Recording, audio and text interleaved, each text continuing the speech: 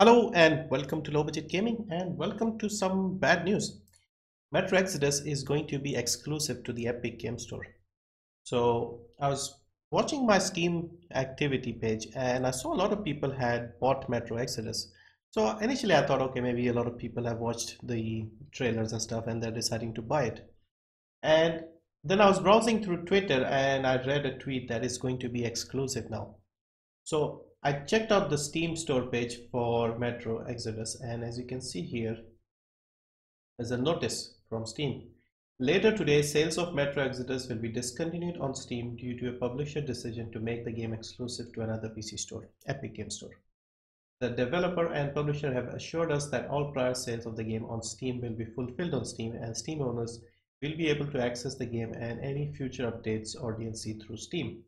We think the decision to remove the game is unfair to Steam customers, obviously, especially after a long sales period. We apologize to Steam customers that were expecting it to be available for sale through the February 15th release date, but we were only recently informed of the decision and given limited time to let everyone know. So basically, Steam themselves only found out recently. Right now, the game is on sale, so I would say that if you don't like the Epic Game Store and you don't want to buy it over there, today is probably the last time to pick this up. So yeah, the standard game and the gold edition. And basically what Epic is doing is they're not just picking up games and making them exclusive. They're actually taking games that are already on Steam and putting them on their store and asking them to remove the game from Steam. So you can imagine how much money they are paying these guys.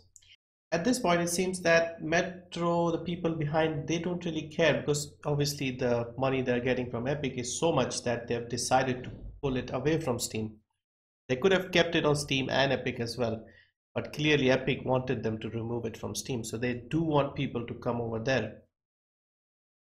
Interesting development, and it is available on the Epic Game Store. So here we are on the Epic Game Store. It's got the regional pricing as well, so as you can see here, $20 for the base game and 30 for the gold edition. Now, of course, this is in India. If you're in the US, it should be 60 and 85, I think. So they have the regional pricing. It on Steam, it's about, as you saw, 11 something, which is about $20, just under. So they are following the regional model. They are actively taking away games from Steam now.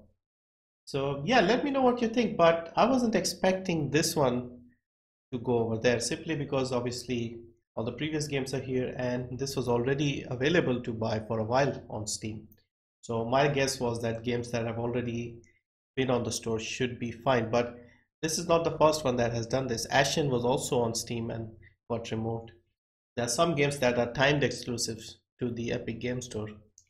And yeah, I don't know what to make of this. It is a little annoying because a lot of us have a lot of games on Steam. Now, personally, as I've said in the past, I don't really have an issue with multiple platforms and launchers and things like that. But I don't know what Epic is trying to do here because we don't want monopolies. They are actually throwing their Fortnite money and trying to make a monopoly here. Of course, Steam would respond by probably, lowering their shares, their split, and things could get back to normal. But we'll see how this Epic Game Store experiment pans out. Competition is good, competition is healthy. Hopefully, it helps us out in the long run. And yeah, interesting development though.